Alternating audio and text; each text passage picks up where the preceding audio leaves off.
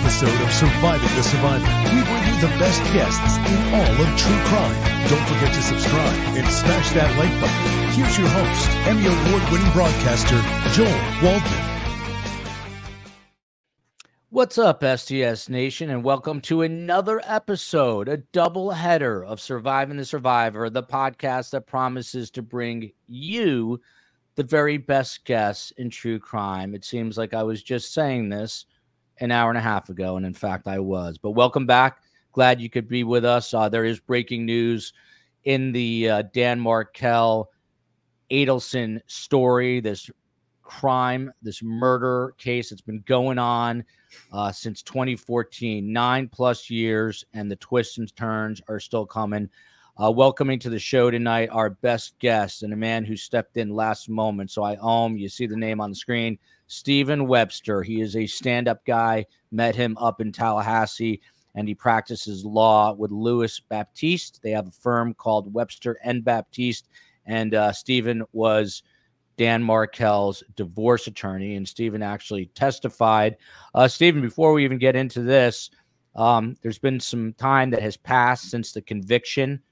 Obviously, we all know that Donna was arrested. This has been a lot to absorb. How's it been for you? It's been a relief. You know, you wait year after year, and you know, in my heart of hearts, I always felt like I knew who was responsible for what happened to Dan. And so, you know, after so many years go by, you really start to become disillusioned, and you start to wonder whether or not it's going to happen. And, you know, obviously it was wonderful that Tallahassee Police Department and the FBI and FDLE, all those folks in the state attorney's office, and that they were able to track down, you know, the gunman and Katie and the relationship there. But, you know, making the pieces, the dots finally connect to the Adelsons was really what mattered, I think, to most people who were affected by the crime. And so to see Charlie go down and finally be held accountable and have that jury slam that door shut behind him, that cell door shut behind him, it felt really, really good. And, you know, obviously you're hoping that more arrests will follow.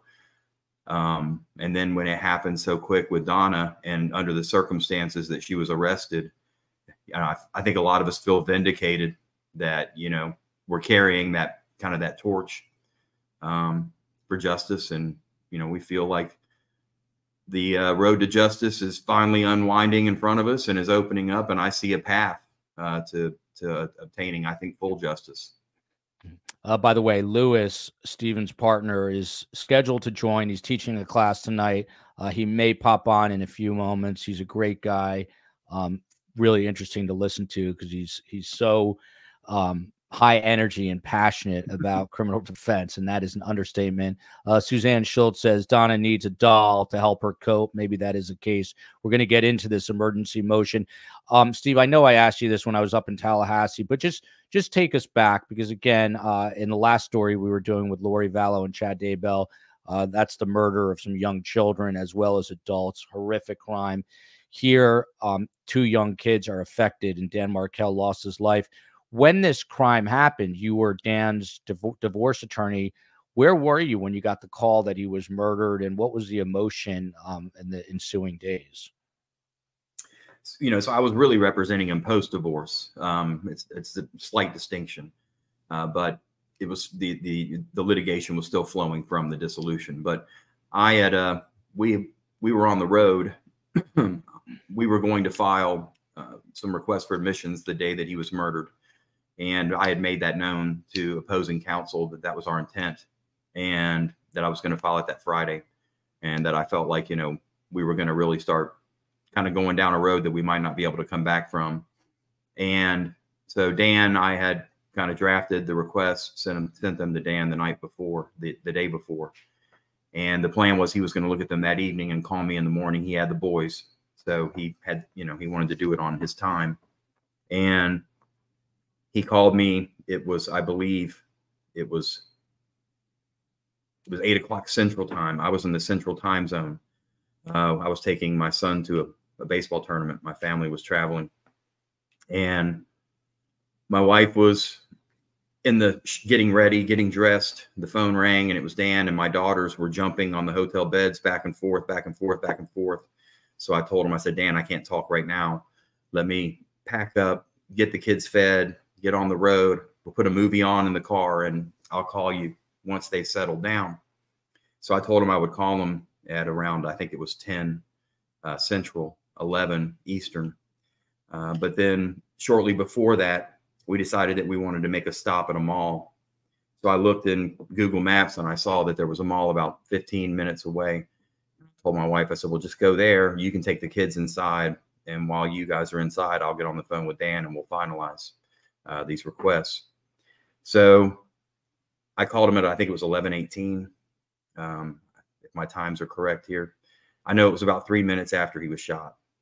I found that out later and he didn't answer. And, you know, it was a little bit unusual because Dan would answer even when he was with the boys. But he would tell me, I'm with the boys, I'll call you back. I mean, that's what you would literally, I would literally hear those words. And then, you know, I would understand. And he would call me back. And it was about 3 hours later, he had not called me back. And it was getting closer to the deadline to file. And I told the other attorney I was going to file before 5 o'clock on Friday if we hadn't heard from them, you know, on some way to try to move towards a mutually agreeable resolution. And I was with my wife and the phone rang and it was a police officer, and your local police officer that I know. And I considered her a friend, had her in my phone by her first name.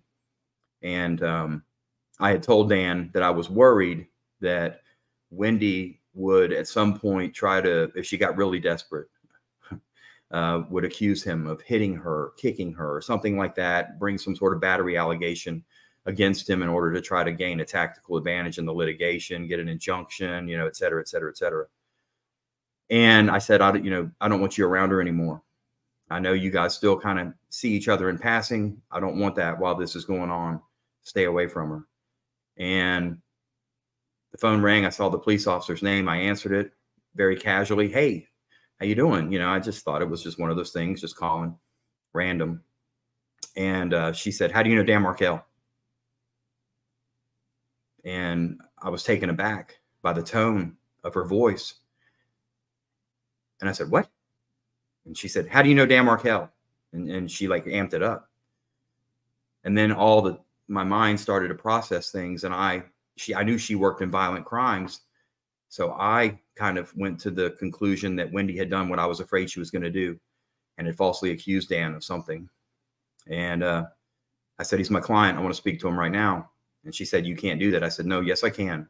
I actively represent him right now. I want to speak to him right now. And she said, you can't because something really bad has happened. And I could still hear those words. And as soon as she said that, and it sounds preposterous, and in many respects, it probably is, because I had never fathomed anything like that. You know, what I thought was bad was her falsely accusing him of maybe hitting her or something. You know, you see that from time to time in family law issues. But I knew at that moment, as soon as she said something really bad has happened, I knew that they killed him. And I know it sounds weird, but I did. It washed over me like a chill. And I spent that rest of that afternoon in a daze. We got to the baseball tournament, and we're around a lot of our, you know, the teammates and their mothers and fathers. And I was just in a daze. And so, you know, it's strange how these things hit you, you know. I never would have probably anticipated that I could carry it the way that I have, you know. And, you know, when you work in the criminal justice field, you see tragedy all the time. When you work in law, you know, if you work as an attorney, unfortunately, we see tragedy all the time in many shapes, forms, and fashions. You know, you see pure evil from time to time, you know, but, you know, you're usually seeing people that have no impulse control or have addiction issues or, you know, anger management issues where they act rash or they make just a really terrible decision on any given night. So I think, you know, there's something about this particular crime to think that what we would all perceive as being erudite, scholarly, reasoned people plot the cold-blooded murder of two children, the father of two children that they allegedly hold dear and love. And not only just some father, I mean, an exceptional, extraordinary, exquisite father. You'll hear that from people and you'll never understand it unless you saw it. I saw it. And he did inspire me to want to be a better father. And I think I'm a decent father. You know, I think my kids know that I love them. But when Lewis tells you, and he'll tell you that, you know, you went to his office, and every other law professor will have all their accolades, and deservedly so. It's part of the profession. It's part of the esteem of the profession, you know, to have that stuff front and center, especially in a law school setting. But not Dan. He had his kids' artwork. You know, when I tell you I would call him, it didn't matter like how important the phone call may be. If he was with his boys and they were doing something and he was engaged with them, he was present with them. And that's why I would get, I'm with the boys, I'll call you back, you know? And so to think that that man, that precious gift to those two boys was taken away forever by these erudite, scholarly, reasoned people, it was shocking to my conscience. And I didn't think I could be shocked by anything in the law anymore. I frankly didn't. I'd seen a lot of pretty crazy stuff at that point in my career already. So yeah, it's nice to see justice being served. Wow. This is Don DeKisto, a friend of the show. This is crushing, and we should all remember this. Life is precious and too short. There was just another mass shooting today in Vegas at UNLV. 3 people senselessly lost their lives. It's got to stop. But this is one of the most poignant descriptions that I have heard. Doesn't surprise me, because when you meet Steve Webster in person, he's a very engaging guy. Really good person. Again, I called him last second tonight and said, hey, can you do me a favor? And he's on here tonight. I know you had to testify in this trial, Steve. I don't recall seeing you, but were you there for the reading of the verdict? Were you in the courtroom? No, sir, I wasn't. I may try to go next week, but I wasn't there for that. I was actually I was out of the country. I was in Greece, and strangely enough, a lot of the folks, we went with some friends and family, and we were all hovered around a computer in the evening, different time zones, obviously, so it was dark, and we were hovered around a computer listening to Georgia's closing. And I just have to say, I've known Georgia a lot of years. My wife and I both worked with her at the state attorney's office, practiced with her. You know, and she was always a fantastic attorney. But I thought her closing argument was I thought it was her magnum opus. It was just phenomenal. When she had the still image of Dan on the screen and was talking about how they wanted to make him disappear, and it faded out, we all gasped. And I really want to say thank you to Georgia Kappelman and Sarah Dugan. Jason Newland, the people at the state attorney's office, for the great work they did. Yeah, it was a team effort on their part, and that was a very chilling image when his image, in fact, faded out. What about when you heard the words guilty on all counts? What was your reaction? You're in Greece.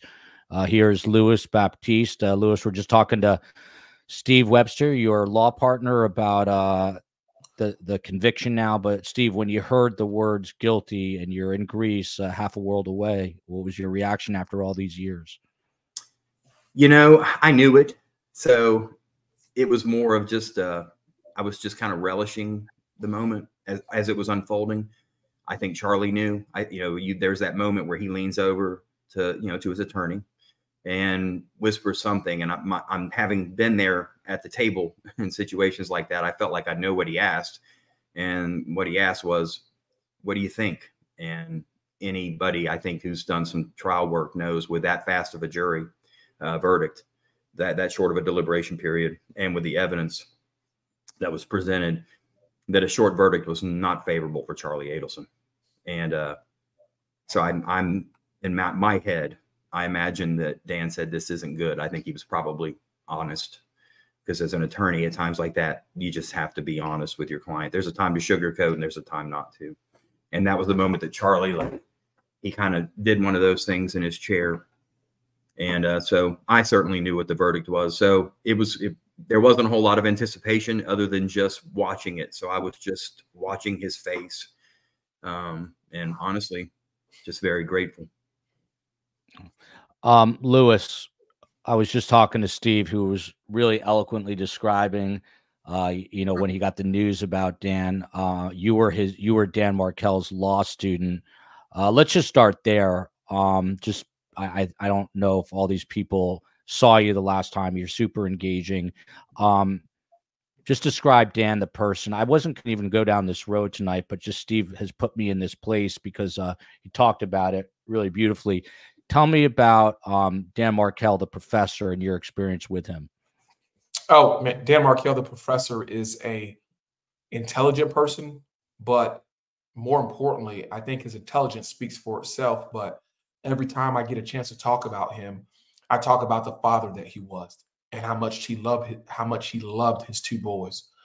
In our class, intro to litigation class, criminal law, tough subject, hardcore cases, hardcore facts. Unfortunately, we were talking about murders and crimes, like the crimes that were committed against him. And still, despite all of that, he always found a way to interweave his sons and their names into our lesson.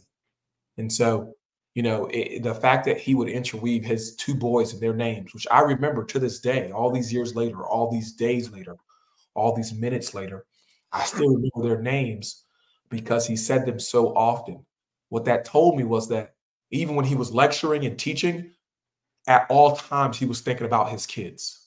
He was thinking about his two sons. Even when he was talking to us about mens rea and actus reus and those criminal law components, he was still thinking about his two sons.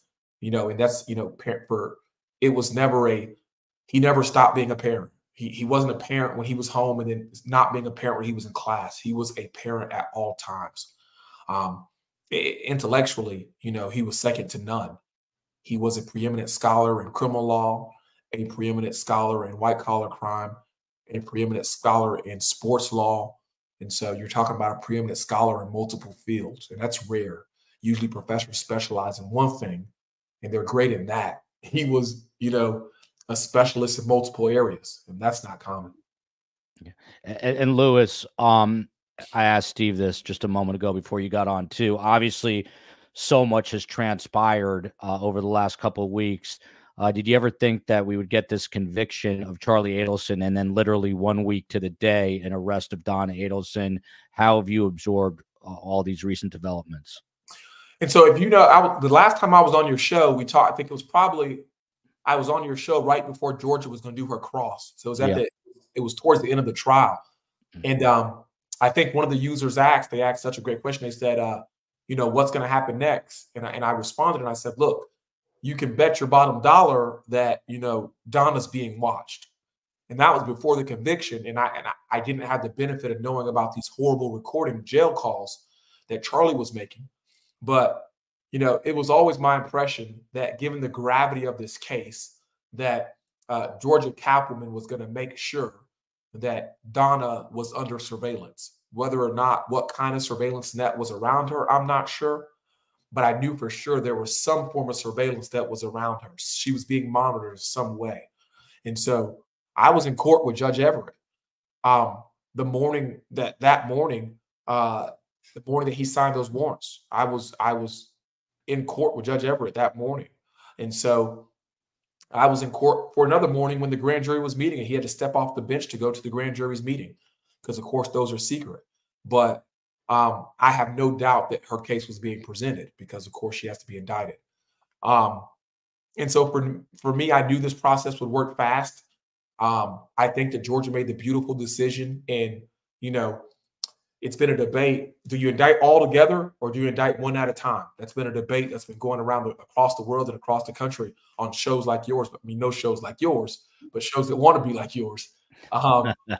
They've been talking about whether or not you indict one or you indict three, And I think that Georgia made the great decision in indicting one at a time. I mean, this entire case has been one at a time, and it's worked beautifully.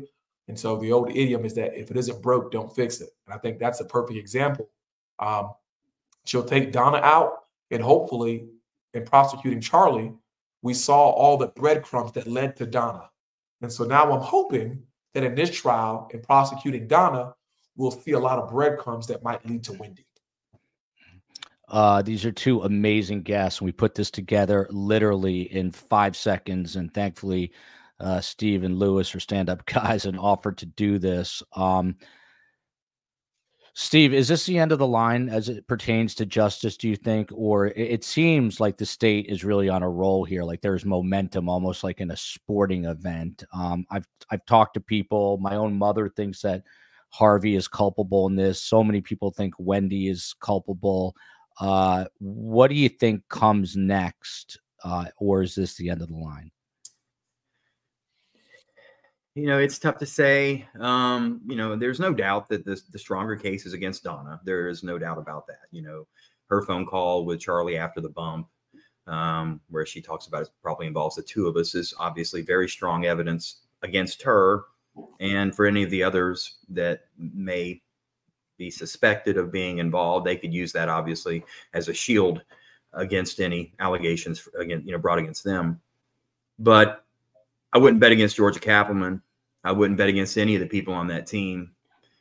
They clearly have had a plan. It's for, like Lewis said, the breadcrumbs that they've seemed to cull out of every case roll over to the next prosecution.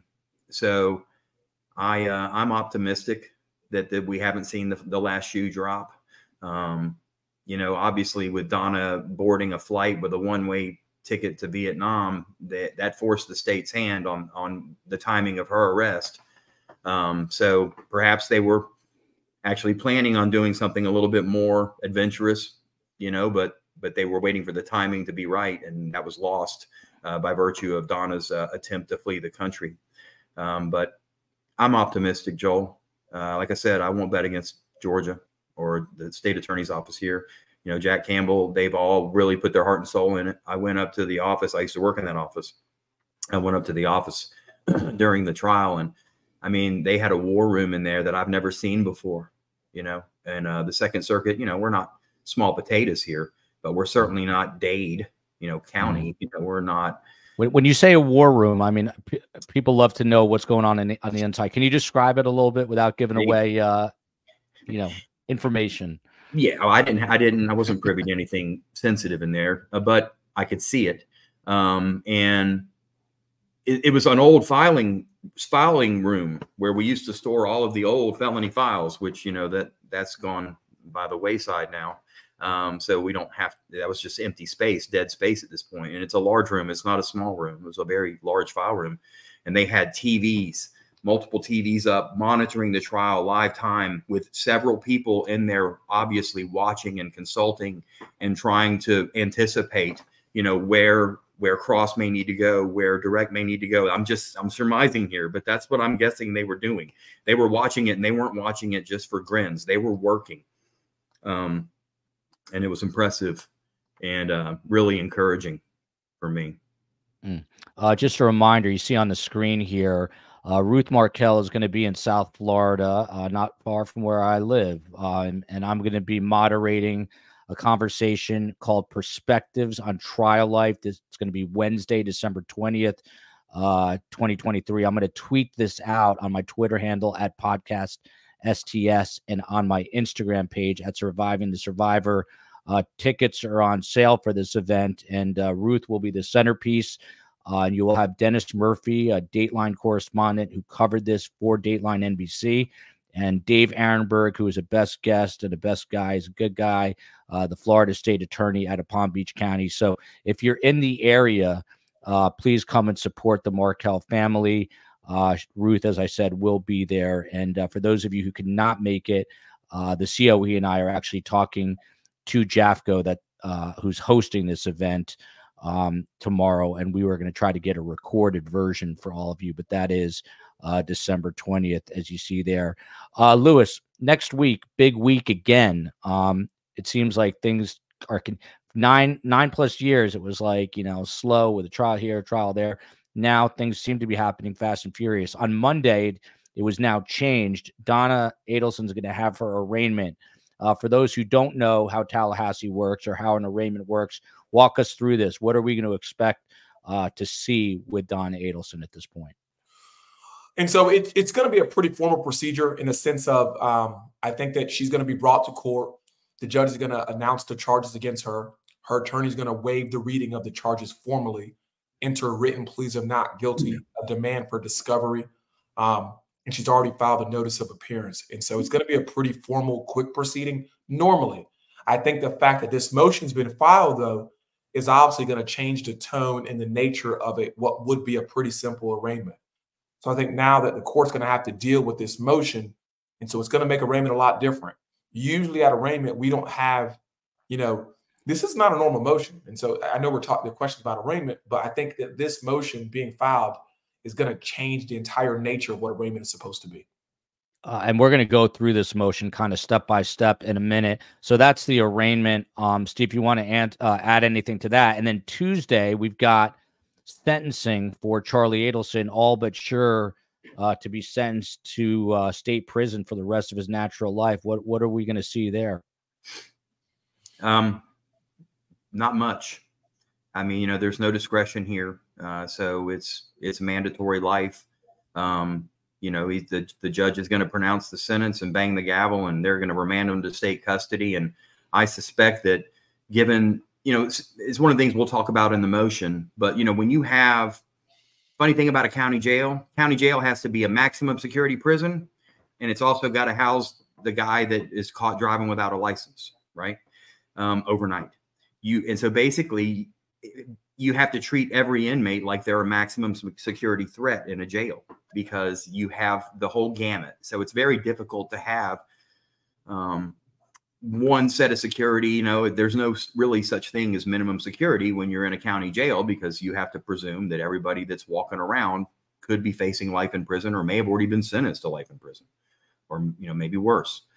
And so I suspect that DOC won't dilly-dally as far as sending a bus to take Charlie to probably the Northwest Florida Reception Center, which is where new prisoners are taken in Florida and processed and classified.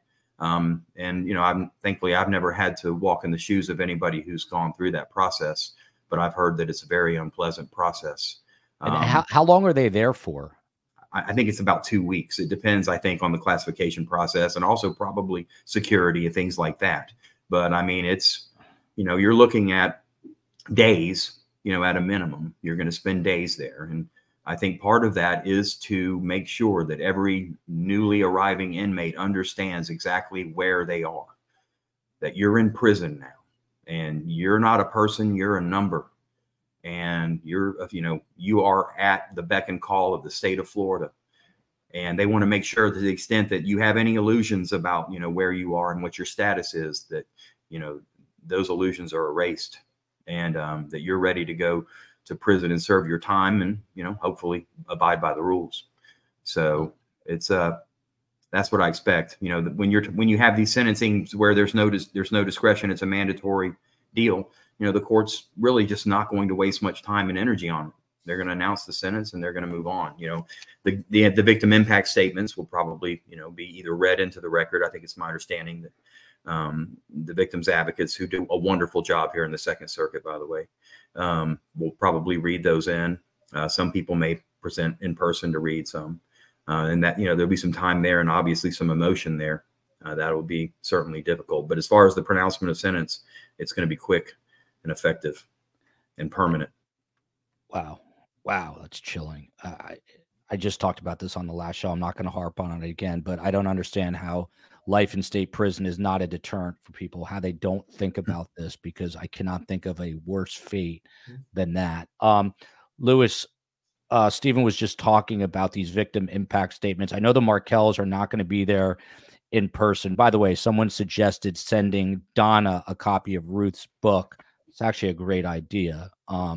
Maybe someone at STS could do that. I heard she's looking for reading material. But these victim impact statements, the Markels are not going to be there. I think they're going to maybe appear via Zoom. How emotional will it get, do you think? And do we hear from the defendant in this case? And so I think that it's going to get extremely emotional. And I think that, Judge Everett's a people's judge. And so Judge Everett's going to want to make sure that we saw it during the trial. He wanted at all points to give, deferential treatment and decorum in the courtroom.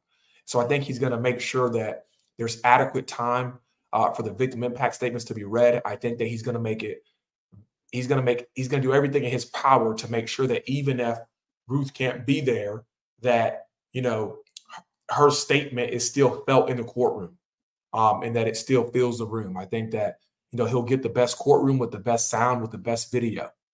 I think he'll go through all those steps to make sure that even though they're not present, because of course it's not easy to get back and forth, that they still have their opportunity to be heard and for the court to feel what they're going through. And so I think that it's going to be extremely emotional. I think that Webster said it best. I think that sentencing is going to be extremely quick. But I think that the victim impact statement, Judge Everett's going to make sure that they get to say every word, every comma. Sometimes we see it where there's a time limit. I don't expect any time limit to be given here. I expect, to the extent she wanted to read a chapter of her book, I think he would allow it. I expect him to give her every second that she deserves, because everyone knows that she deserves it, for what she's been through and what she's going through every day, because I imagine the pain doesn't stop for her. It's ongoing. And she deserves the time. I think Judge Everett's going to give it to her. I know the pain doesn't stop for the Markel family. I'm in touch with the father, Phil, Shelly, the daughter, and of course, Ruth. Dwayne Harris says it best. Dwayne's a new friend of the show. See him all the time. Love having him here. Stephen and Lewis are a great guest, Joel. Thank you, and thank them. Quick programming note. We're going to cover the hearing, the arraignment on Monday of Donna Adelson live, and we're going to have coverage. Obviously, Tim Jansen has been doing that, and I'm hoping to have him on, but he may have a conflict.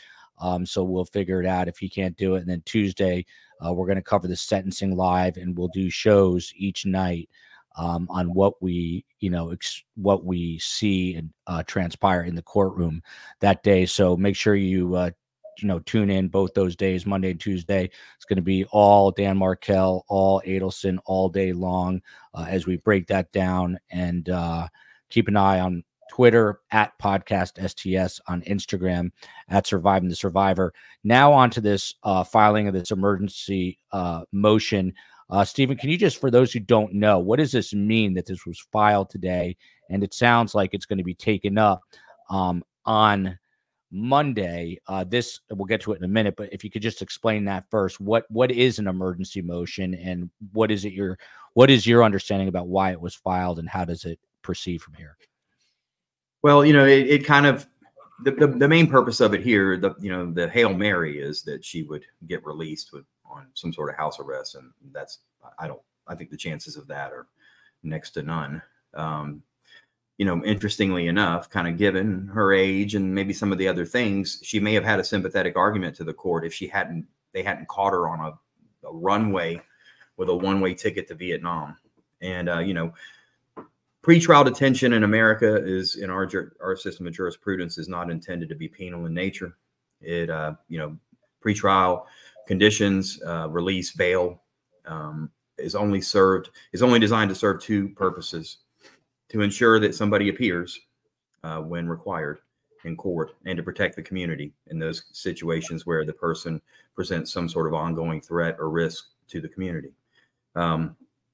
So here, when you're talking the higher the stakes here, life sentence, mandatory life sentence, then obviously the second component becomes, or the first component becomes much more important. The likelihood of flight, the ability to ensure and guarantee that people will appear as ordered by the court.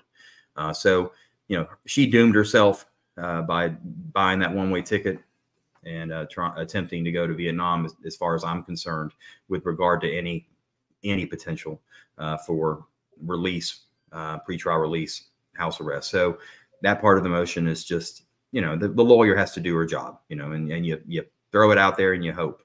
And obviously the client probably loves seeing that, or at least having that hope. But the other parts of the motion, it kind of moves into the transportation issues. And that kind of goes back to the point I was making with respect to county jails having to treat every inmate like their maximum security. In this case, when you're transporting an actual maximum security inmate, she's facing life in prison. We call it diesel therapy in the business. Sometimes the worst thing you can do is get caught in a foreign jurisdiction. You're much better off, if you can, turning yourself in where you're going to be housed, because the trip from wherever you are arrested to your ultimate destination is never going to be a pleasant one. They're going to have you locked down in very uncomfortable positions to ensure that you don't pose any danger or risk of flight or danger to the people that are transporting you in a very unsecure situation. So that part of the motion doesn't trouble me. The other stuff where she talks about the treatment in the jail, that if true, and I'm hesitant to place any veracity in anything that Donna Adelson says, especially when it comes secondhand hearsay to her attorney, who puts throughout the motion that she can't talk to her client. So I'm, really perplexed as to how the attorney derived all of this information from a client she has not spoken to. But if true, then certainly a lot of those things are troublesome, and certainly the lack of access to the attorney is troublesome. But Lewis will tell you, that is a reality that the attorneys face all the time when they have clients that don't have bail. Yeah. And you're trying to prepare for trial. So, I think really, if there's any truth to those allegations, I suspect that Judge Everett will address them, and it will be known that, some arrangements will be made. But, relationships are important in every environment.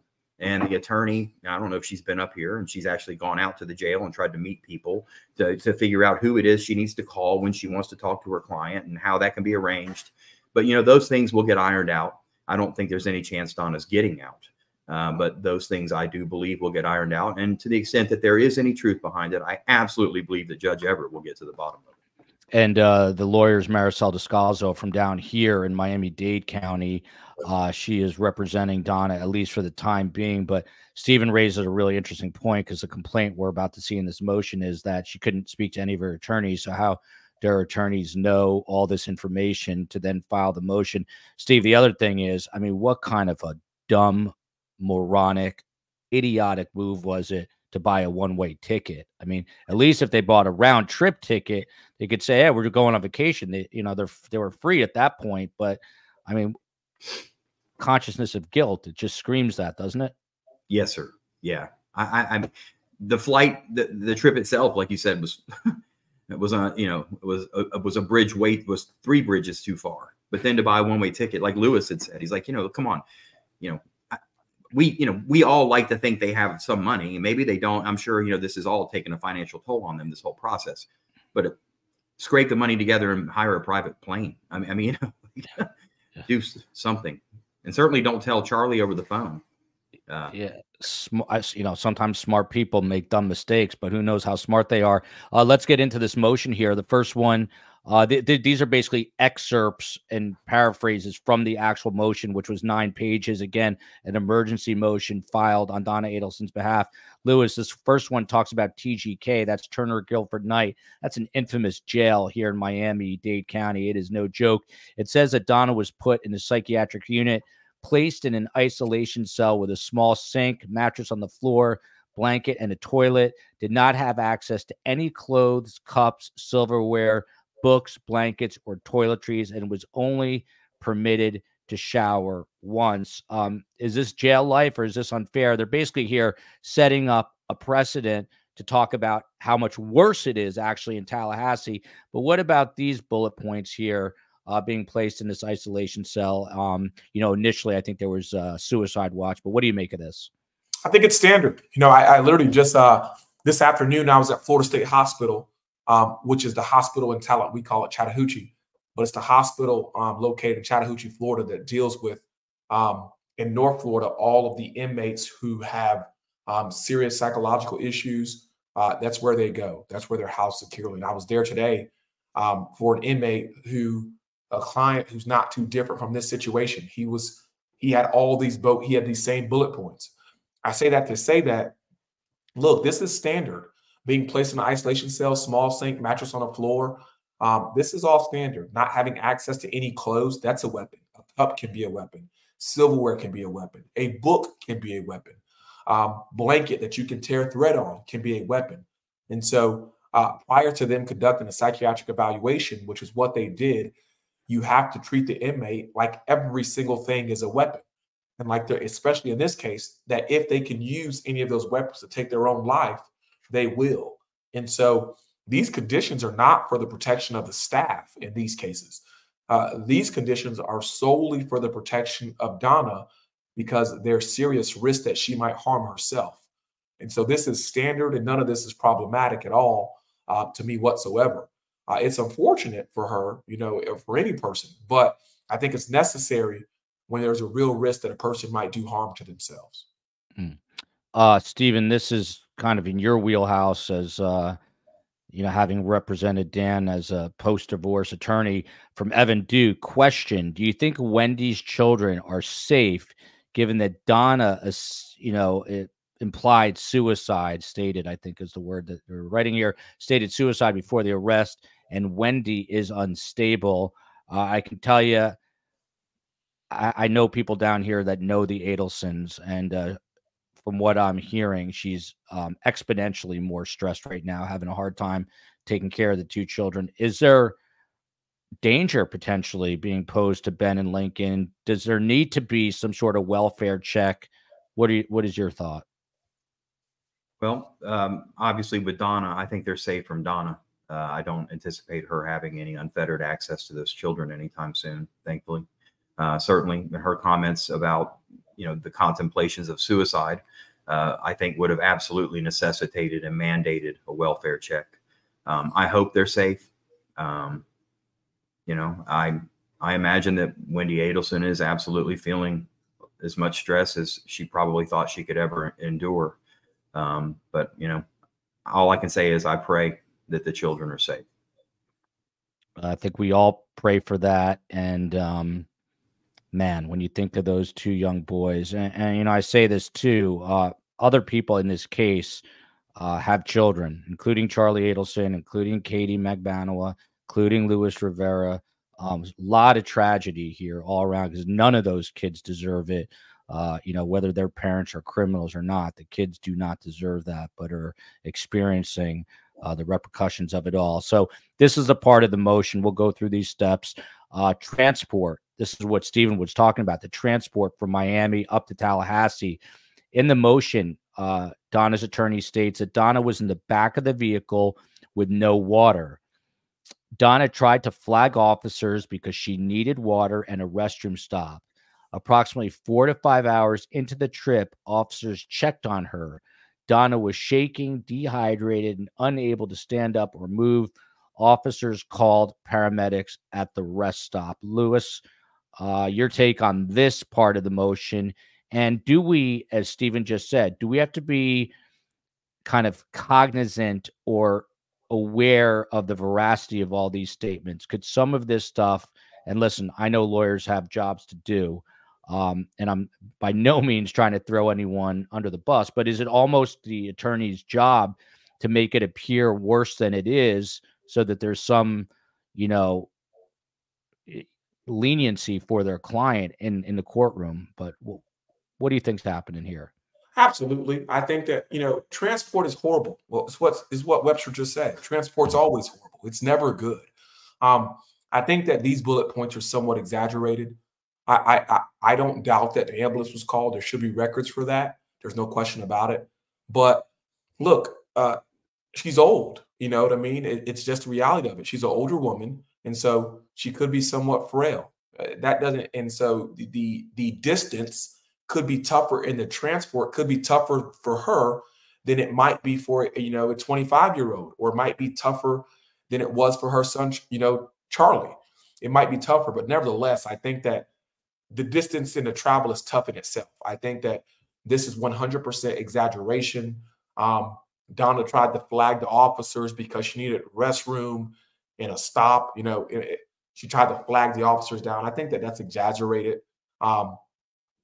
Most likely, I doubt she was transported in a bus. It was probably a van or a vehicle is what she was transported in. And so this whole idea of her having to flag and not being able to get the officers' attention and going 4 to 5 hours without them checking on her. Look, those officers have a job, and that job is to get Donna safely from Miami to Leon County. If something happens, no one is going to be more upset at themselves than those officers because their job's going to be on the line. And so this whole idea that they went 4 to 5 hours without checking on the inmate that they're responsible for is nonsensical. Becky Ireland, I've not confirmed this real quick, Stephen. I'll let you jump in. FOIA requests show that Donna was given 2 complete jail outfits, including underwear, so she has no reason to be naked in her cell other than by choice. So not sorry for her. There's not going to be a lot of people too sympathetic. Go ahead, Stephen.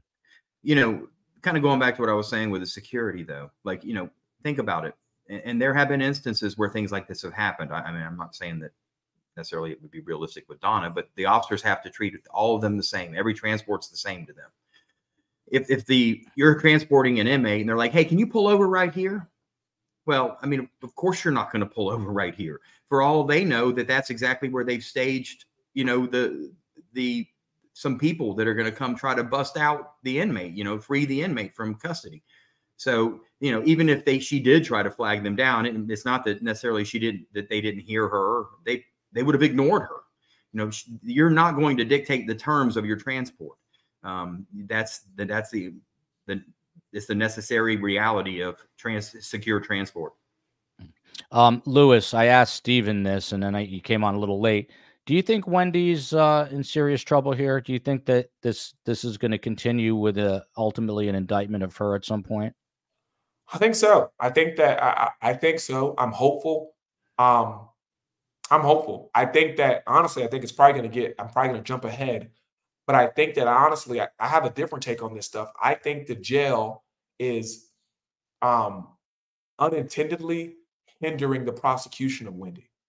Now, that's a big statement to make. I think that essentially what we know from this case is that Wendi, Charlie, Donna, they love the phones and they love to burn them up. And so right now, I think Donna in the jail not giving Donna access to a phone, they're limiting the treasure trove of evidence that the state would have, you know, that might lead to Donna, that might lead to Wendi. We saw that as soon as Charlie got arrested and convicted, he was on the phone with his mom, and that all kinds of great evidence came out of those phone calls. And so we can imagine what kind of great evidence might come out of the phone calls that Donna's going to make if she's allowed to make them. And I think you see that, which is why I think that's why the state is, you know, if you read the end of the motion, on some places it says that the state doesn't object and the state consents and the state agrees. I think that Georgia and Sarah Dugan know that there's some great evidence they're missing out on because Donna's not on the phone. Speaking of the phones, Stephen, to you, we know that Donna's phone was seized and Harvey's tablet and phone were seized as well. It's my opinion, no one else but mine, that is going to be really problematic. And I speak about that because I have an 84-year-old mother, and she would never know how to manage that phone with text and email. My mother has like 175,000 unread emails I saw one time, and she's still using AOL, by the way. Love my dear mom. But my point is this. Could the entire trajectory, I mean, could everything just implode for the Adelsons if there is stuff on those phones, on those tablets that was said between, let's say, Wendi and Donna, or Harvey and Donna, or any variation of that? It was my same exact thought, Joel, for every reason you just stated. And on top of that, because she thought she was getting away, right? Like she had this false sense of security that she was about to go wheels up to Dubai, right? So I'm hoping that that's the case. I've heard, I don't know if it's true or not, but I have heard that maybe the phone was locked and maybe that could present a problem for breaking into the phone. But I feel the same way. The stress of everything, the age, the recklessness. I mean, the phone calls were getting more and more reckless there at the end. The flight, the one-way ticket. It's hard not to believe that if they get in there, they're not going to find something that wasn't deleted. Lewis, this is an interesting comment from Gregory Worth. Can you imagine the mental jolt that must have taken place in Donna's mind, going from living in $1 million condominium with untold amounts of money to a jail cell? We, by the way, did an Adelsons South Florida family tour. We went to the high rise, the Icon that they were living in, where apartments started around $1.5 to $2 million. We went to Charlie's house. You can find it on our YouTube channel. You know, people go to jail, they do stupid things. Is it particularly hard, do you think, for Donna Adelson, not only the age, but just the lifestyle that she was accustomed to? It is such a stark contrast. Do you think that it is extra difficult for her in this case? I think it's impossible for her to even imagine. I think that every single day her mind is unraveling. I can't say, you know, I'm not God, but I can't say she doesn't deserve it. I think that you have to understand, jail's a hard place to be. I'm in the jail once or twice a week, and I don't like going to visit as a lawyer because I have to get locked in, and I don't like to go visit a lawyer because I have to get locked in. It's a part of my job, and I of course want to see my clients. But for Donna, you have to understand where Donna is, and I've been to the pod where she is. It is not a good pod. The pod that she's in, if you can imagine, it's fenced. There's fencing all around. Right. And so it's not just the pod, the bars, there's fencing, because even when the inmates are walking out, the normal pods at the top rack, top level, there's a bar, a rail. But in the mental health pod in the secure pod where she's being held, that attached to that rail is fencing that goes to the ceiling to prevent inmates from jumping off. And so if you can imagine jail being bad, where she is 10 times worse. Whatever cell you imagine, it's worse for where she is. It's horrible. And so before you even get to the conditions of her cell, the pod is horrible. The cell is worse. And when I tell you the smell, it smells horrible. It smells like urine and feces mixed together. It's a disgusting smell. I can smell it walking down the hallway before I get there. And so when you're talking about where she's in, I mean, it's horrible. And so you're talking about going from the Icon to a place that smells like urine and feces. You can't imagine how bad it is for her. And it's not to say, look, I think that Chief Lee and Chief Mack, they run a good jail at the I know them both. They run a good jail. But in her pod, you have inmates who are defecating on themselves and picking up their feces and throwing it at officers and wiping it on windows. And so it's nothing they can do to stop the smell. It's impossible. And so there's no way to understate how bad it is, especially in the pod that she's in. I mean, I can tell you, I have to hold my nose and when I walk out, I take the hand sanitizer and try to get the scent out of my nose because of how bad it is. And so I can tell you, no question, that it's worse. Her pod is worse than whatever you're imagining as far as a jail pod. It's worse than what you can imagine.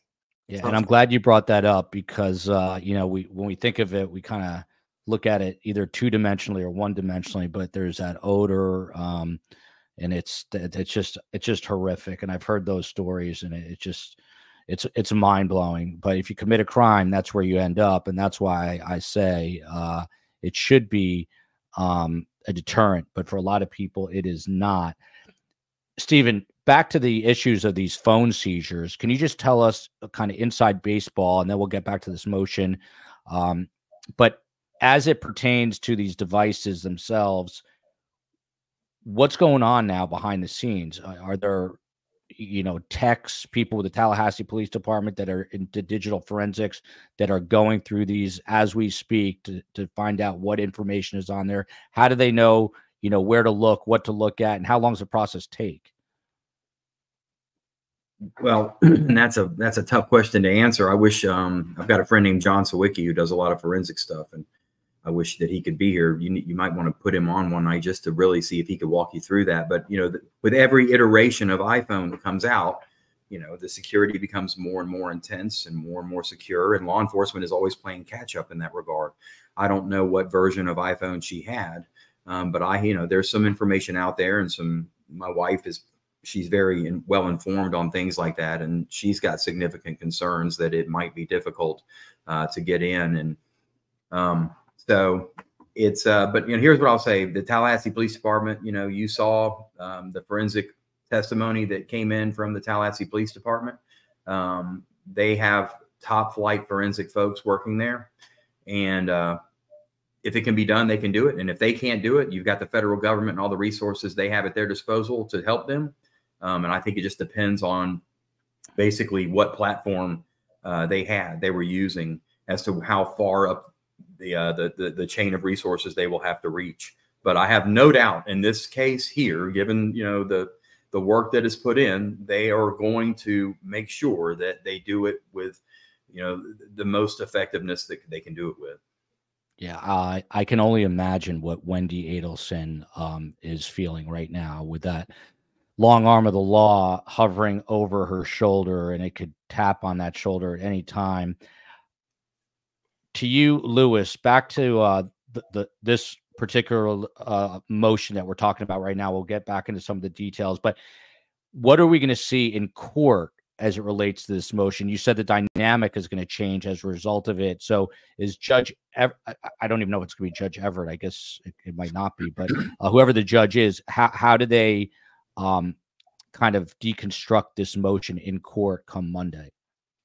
I think it's going to be interesting because essentially, if you read the motion, it seems to me like what was surprising when I read the motion was the fact that the state was having it seems like that the state agreed with her defense attorney, and that the state, in some instances, supported her defense attorney and was contacting the jail on behalf of the defense to try to help get contact with Donna. If you read the motion where it says, you know, the state and the defense have tried to no avail. And so that was surprising. And so I think that in court, this is going to be interesting because the court's going to want to know what the state agrees with and what the state disagrees with. And if you read the end of the motion, obviously the state objects to, you know, house arrest, but in several other places in the motion, it indicates the state does not object and the state defers to the court. And when the state attorney says she defers to the court, that's the state trying to say they essentially don't object and they agree with the argument, but they're not going to come out and formally agree. And so they're going to leave it to the court's discretion. I think what's going to be interesting, Joel, is that, you know, Webster will tell you, we hear all the time, the sheriff runs the jail. And so the court has very little power over the administration of the jail. The court has very little power over where Donna is actually housed inside the jail. I don't believe that the case law would allow Judge Everett, Judge Baker, Judge Surstrom, or whoever hears this motion to direct the jail to house her in a certain pod. I don't think the case law would give them that authority. I think that, of course, Sheriff McNeil's a stand-up sheriff and he might acquiesce out of respect. But all the time I go to the court. I was in court once and the court wanted an inmate transferred. And the jail said because of the inmate had done some behavior, he wasn't being transferred. And the court wanted him transferred. And the court had to say, look, well, I don't run the jail. We have to reset this date. And so it's going to be an interesting dynamic to see how much deference does the judge give to the jail and how active does the judge go into trying to manage the jail and manage Donna's treatment. I think it's going to be really interesting. I do think the court is going to ensure, like Webster said earlier, that, of course, it's important that Donna have the chance to communicate with a lawyer. You know, it goes back to the foundation of our country that you have to have access to counsel. And so I think there's no question she's going to have the court's going to ensure that she has access to counsel. And what's interesting, and I'll defer to you after this, is that, you know, Leon County uses tablets. And so what that means is inmates are assigned tablets that they take into their cell. And so this isn't like a place where in some places they get 15 minutes on the phone or 20 minutes on the phone, or you can only call at 4 o'clock. That's not how it works in Leon County. Once you have that tablet, you can talk as much as you want on that tablet as long as you have the money to do it, which clearly in this case, I think she does. And so the real question is going to be is, for me, does this hearing result in Donna getting a tablet? And if Donna leaves with a tablet, I think for her that's a win, because on this tablet, you can watch movies, you can watch videos, you have limited access to the internet. I mean, it's a big benefit to inmates. So the real question is, to me, is will she leave this hearing with a tablet? It sounds like she's losing her mind. And to be fair, I think I would be too, because she's literally just in her head all day long in this horrible environment. This part of the motion talks about cruel and unusual punishment. Steve Webster, some jail staff have treated Donna with cruelty. She has been denied her necessary blood pressure medication, and she's been prevented from showering for days at a time. In 15 days at Leon County Jail, Donna was permitted to call her husband Harvey once for approximately 5 minutes while guards stood watch. It was only with the help and intervention of the state that this call took place. Donna has not been permitted to call her counsel at all. You brought this up earlier. How does counsel know this if she hasn't been able to call counsel at all? Your thoughts about this? If this is truly happening, is this depriving her of her rights? Well, you know, I don't put a lot of credence or stock in a lot of these statements here, these allegations. Have some jail staff treated her, you know, cruelly? Well, that's probably in the eye of the beholder. And you know, when officers are working in a confinement setting, you know, becoming friendly with inmates can be a dangerous proposition. You know, the decorum that Donna is used to, it just doesn't exist in a jail setting. You know, as far as the lack of showering, you know, probably, you know, there may be some truth to that. You know, I don't know if one shower in 15 days, if I'm going to just buy into that. But, you know, once again, with showering, you have a new inmate coming in who's a high security risk. You know, they're trying to process her in, evaluate her, monitor her, make sure she's not a suicide risk. You know, lots of things they have to worry about. And frankly, her taking a shower is down on the pecking order of importance for them at that, you know, in the first part of her incarceration. You know, when she's first housed there, that's when she poses the greatest risk to herself. Mentally, that's where she's, you know, most inmates are at their lowest point when they're first incarcerated. So, you know, that kind of dovetails with the whole security issues that correction officers face just to begin with. You know, as far as the lack of access to a phone to call her husband, I'm going to just, you know, reiterate what Lewis said. Please get her on the phone. I mean, I will buy her a plan if that's what needs to happen. Let's get her talking as soon as possible, please. Then as far as not talking to her attorney, if there's truth to that, which once again, I can't really comprehend how this motion was cobbled together if there wasn't some contact. But if there is truth to that, and I believe there will be growing pains at the beginning once again, but that does need to be ironed out, and I believe it will be ironed out. Lewis is 100% correct. You know, the jail is the province of the sheriff, and it's the sheriff's responsibility to make sure that jails are safe and that the inmates can't harm themselves or others. And that's the sheriff's, you know, ominous responsibility that he has to deal with on a daily basis. So, you know, the courts, for good reasons, they defer to the experts on that. But when it comes to, you know, the access to counsel, that's a constitutional issue and a Sixth Amendment issue. And I don't expect Judge Everett to tread lightly in regard to that. I think he will ask pointed questions. And if he's convinced that there, you know, are indeed problems there, that he's going to get to the bottom of that. And he will make sure that arrangements are made that she can have access to counsel, which needs to happen. You know, the attorney needs an opportunity to speak to her client, and they have a lot of work to do. And so I expect that, you know, to the extent that there's truth in that allegation, and there may be some at this early stage of the game, you know, it needs to be addressed, and I trust that it will be. There was just a comment up there, Lewis. The Adelsons were conspicuously absent at Charlie's trial. No family, no one behind him. Yeah. But someone was asking, is there any chance Wendi would be at the sentencing? What say you, Lewis Baptiste? I doubt it. You know, I doubt it. Like you said, I think that they were absent at the trial. They knew the verdict was coming in, and they were absent. No one was there, not a single person in the courtroom. We know that they were watching because as soon as it came in, you know, their phone started. He was talking to his mom that night.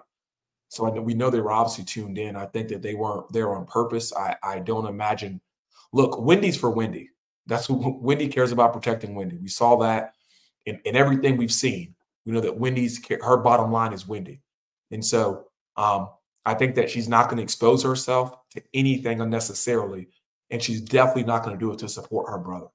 And so I make a fairly healthy wager that she's not going to be present in the courtroom, and that the father won't be either.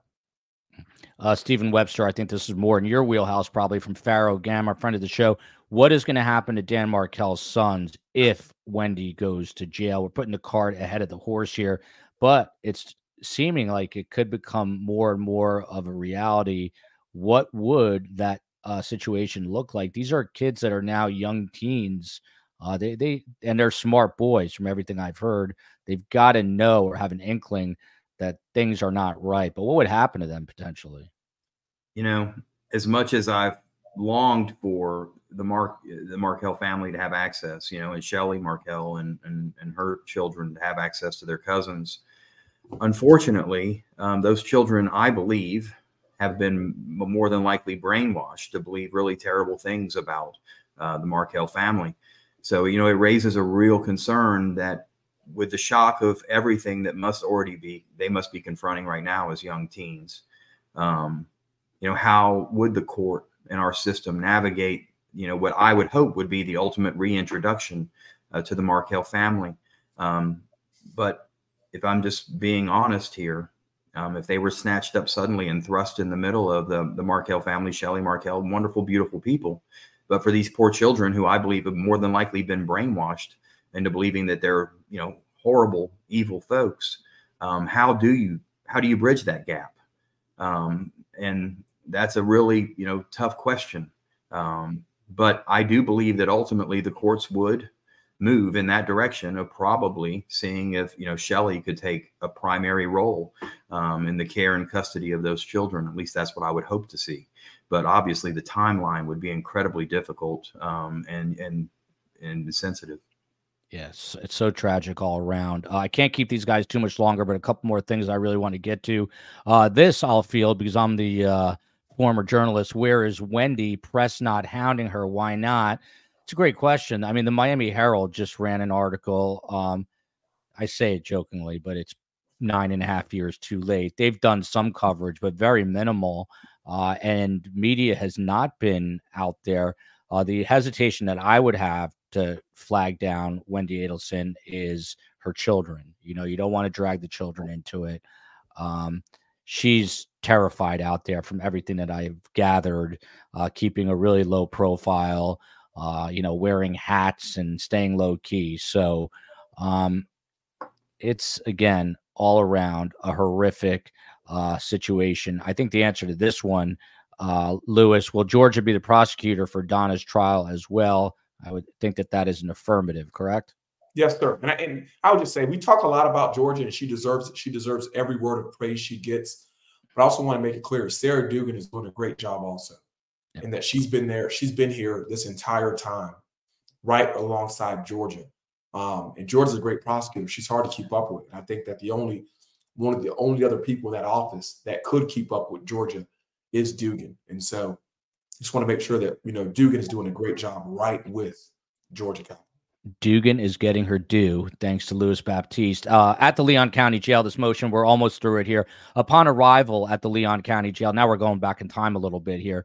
Officials put Donna in the infirmary under direct observation. Donna was then placed in a small solitary unit with a toilet, a sink, a mattress on the floor, and a dirty blanket. She has requested a book or Bible, but has not been given anything and has been forced to eat her food with her hands. Stephen, is this what you would expect? Or again, is this pushing the boundaries of what is acceptable? I would expect this. Once again, you have an elderly person who has lived a life of privilege for many, many decades, who suddenly is thrust into a jail setting.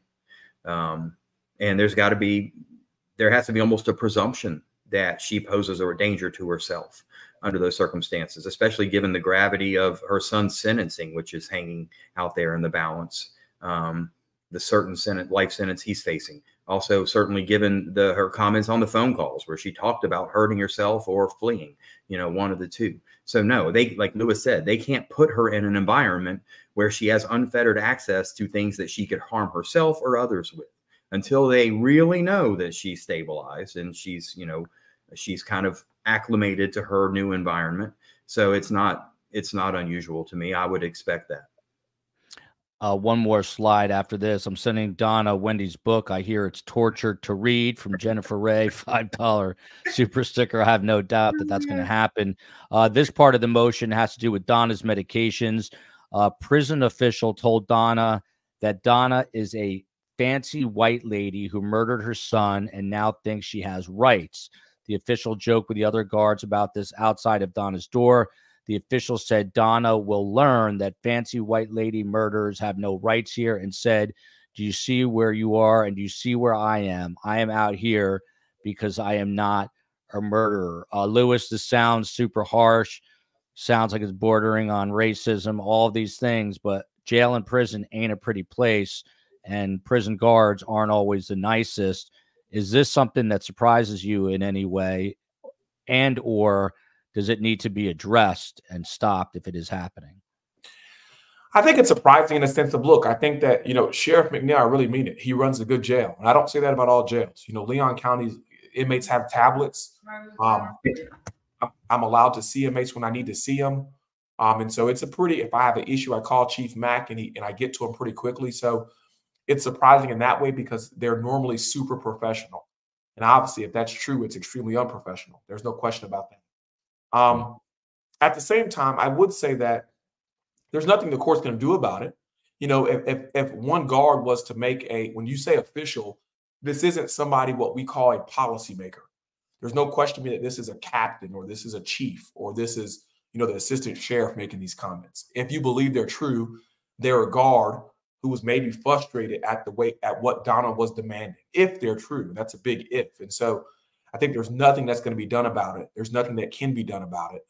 I think the better question and the real question I've been having, it's a two-part question, is one, I think that is all this her attorney setting up a incompetency defense, right? Which is essentially to argue that Donna doesn't have anything, that she's going crazy, she can't talk to anybody, to build up to asking the court to find her incompetent to proceed to trial, right? I think that there's a real risk that that's what's really happening here.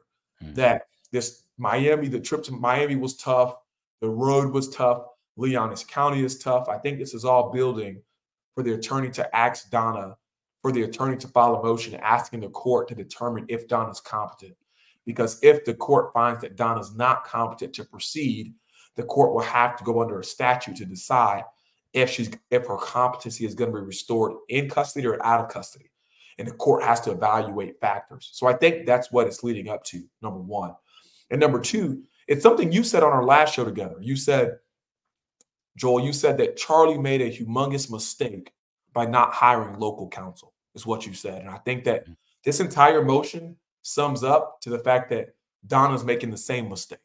That if she had local counsel, they could pick up the phone and take care of 40% of the items in this motion with one phone call, right? Because of the relationship. And I think that the same mistake you identified that Charlie's made by not having local counsel, it's the same mistake that Donna's making because she doesn't have local counsel. They can pick up the phone and call Chief Mack and get Donna on the phone in 10 minutes.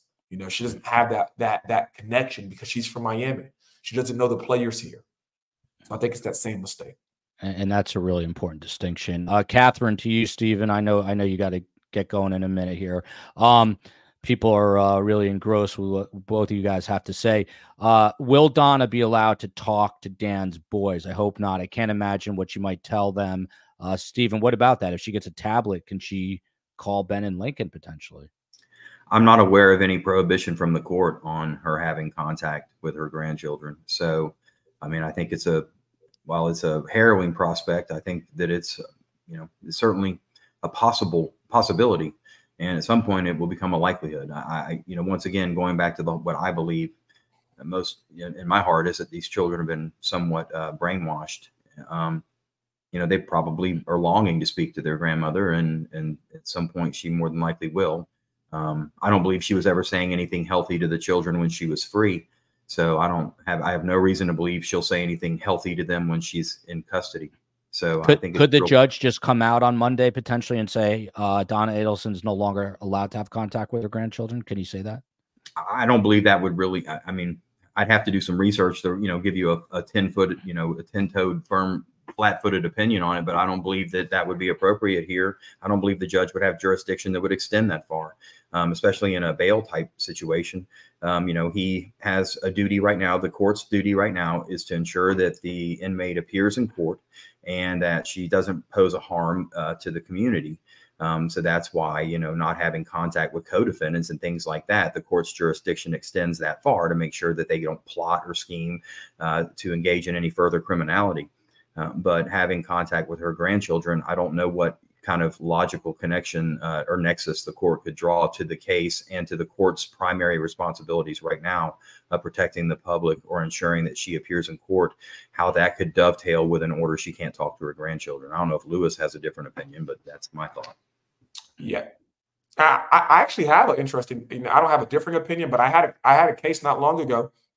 Webster knows the case where I represented a doctor, an MD, who was accused of assaulting his wife. And part of the conditions of the criminal case were that he had no contact with his own children.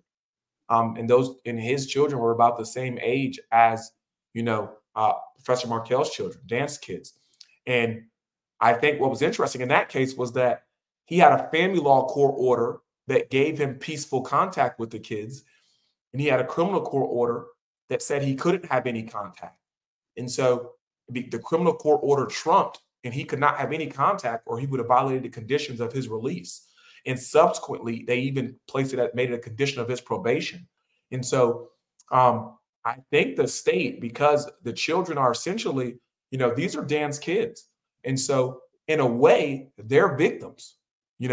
They are victims because Donna is now accused of being a part of a plot to kill their father. And so I think that the court, sometimes when the court grants no contact orders, Webster and I see it all the time, where the court grants no contact orders that go beyond the victim themselves into their survivors in their families. And so could the court go around and try to, create a broad no contact order that included these kids? Possibly. But I agree with Webster. I don't think the court's going to do it in this case. If it's Judge Everett, I don't think it's Judge Everett's style.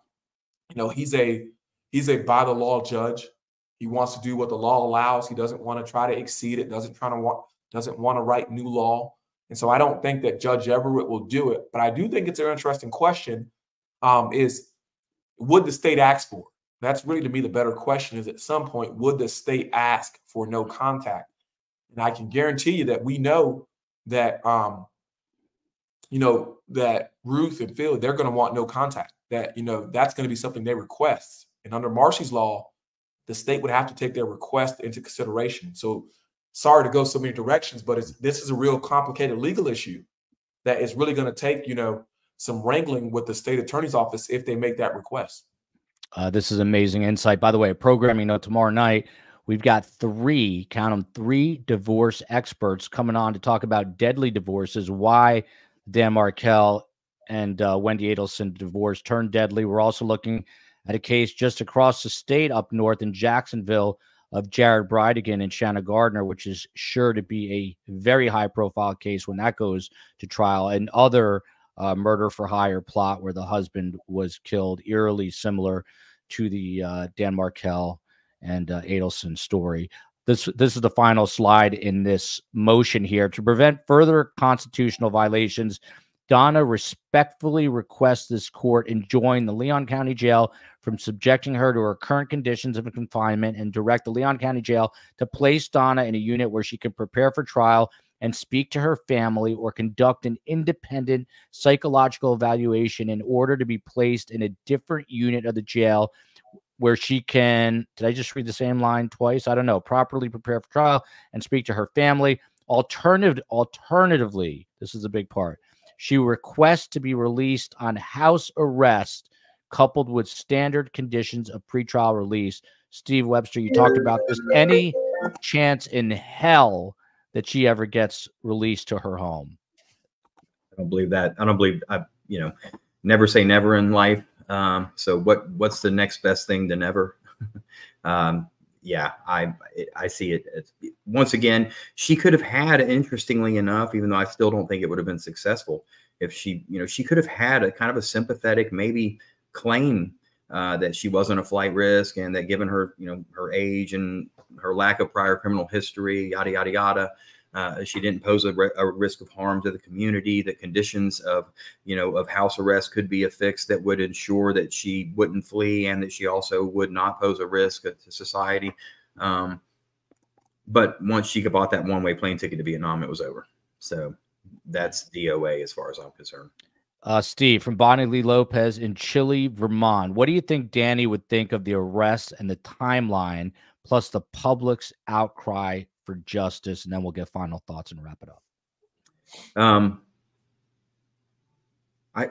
That's really, that's a heavy question. Strangely enough, I haven't thought about that on any level. I think he would definitely be thankful that people cared. But I think he would be so tortured over what all of this has done to his children and is continuing to do to his children, that I really wonder what he would think ultimately. Because although for those of us who are on this side of the aisle, we feel a sense of satisfaction at Donna's arrest and Charlie's conviction and pending life sentence. I don't imagine those children have the same view, and I don't know what this is going to do to the tragedy, that's the unspeakable tragedy that has already befallen them. So I don't know how Dan would feel, but I think he would be grateful for people caring. I do believe that. Louis Baptiste, pinch hitting for us in the last moment, and I can't ask for two better guests. And these guys, you see the COE saying, please hit the like button. We're going to be back with a special show tomorrow night. The COE just took off my question that I was going to end with here. She's been doing that lately. I don't know why. The COE, the chief of everything, thinks that she can take away my comments. But here's the comment. I think it was. There we go.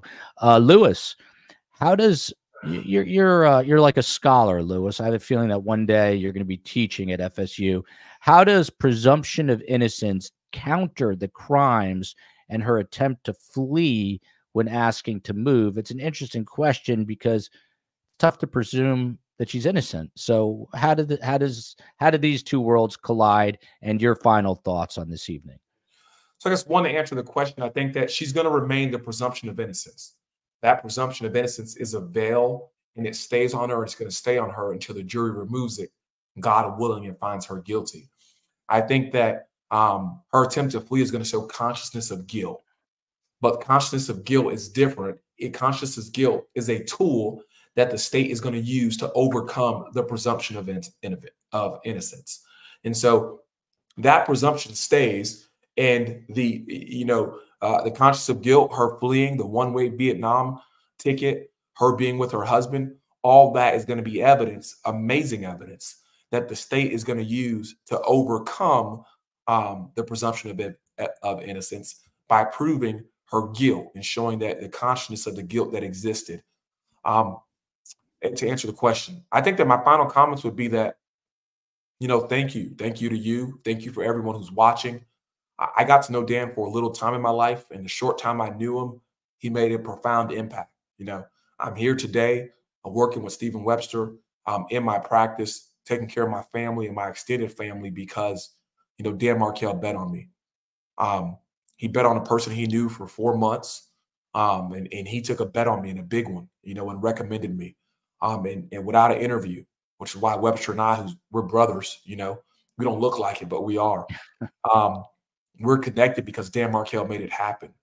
And so I say thank you, thank you, because thank you to him, but thank you for everyone on this show and for you for keeping his memory alive, for not making this another senseless murder that everyone forgets about. So I say thank you, thank you, thank you. My one ask is that we pray. I'm a firm believer in God and Jesus, and I just think that Dan Markel loved his boys. In class, he called them Lincoln and Ben Ben. His nickname was Ben Ben. That's what he called them. And I remember it from class. And so I know that more than anything, he would want his boys to be, happy, blessed, surrounded by love and prayer. And so I think that you know, everyone who is a believer can just pray for his boys, for Lincoln and Ben. I haven't seen them in years. I haven't seen a picture of them in years. And I still pray for them. I pray their peace.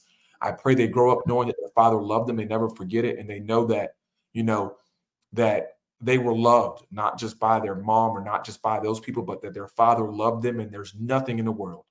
You know, during trial, they asked about $1 million. They couldn't have given Dan Markel $10 million to give up his custody rights for his kids. And so I pray that they know that they were loved by their father, and they had a father who loved them more than he loved any degree, any accolade, any doctorate. He loved his kids. Catherine writes, Lewis, maybe Dan's good friends and close students could write a compilation of stories about him to be given to the boys when they are of age. Hopefully one day Lewis can sit down with Ben and Lincoln and tell them all the great stories about Dan Markel.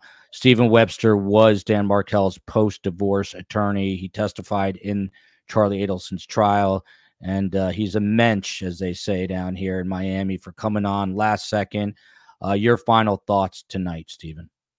I just want to, echo what Lewis said. Thank you. Thank you for caring. Thank you for the energy you put towards trying to help the Markel family achieve justice.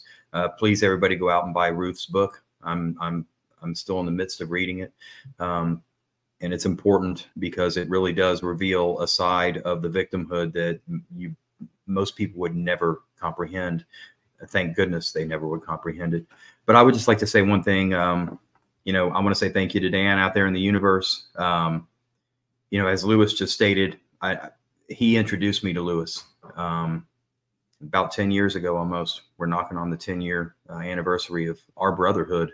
I had a case. I needed some help. I said, hey, I need a law clerk who can come in and can take hold of some materials, can read them, assimilate them, digest them, cull out the important information and give it to me. I don't have time to hold their hand. I'm a sole practitioner. I need a go-getter and a self-starter. And he said, I know just the man. And he gave me the number to Louis Jean Baptiste. And it changed my life forever. It changed my children's life, my family's life as a whole, because he did introduce me to somebody that I love like a brother and will go to the grave loving like a brother. And I believe I was meant to know in this life. And 3 weeks later, Dan was killed. To Lewis. And so I really do believe that 10 years later, hopefully we honor Dan's memory with our relationship, our brotherhood, and the work we do. But no matter what, I will eternally be grateful to you, Dan Markel, for introducing me to Louis Jean Baptiste.